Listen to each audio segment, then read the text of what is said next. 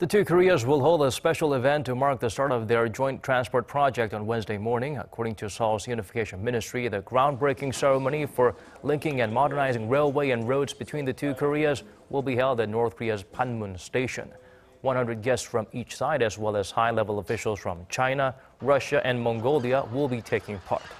Seoul says the ceremony is to show the two Koreas' firm will to continue cooperating on the project.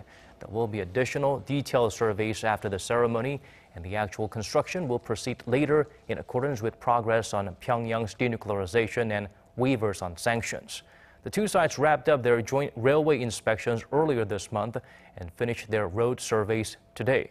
Dozens of South Korean officials are in the north as an advance team to prepare for Wednesday's ceremony.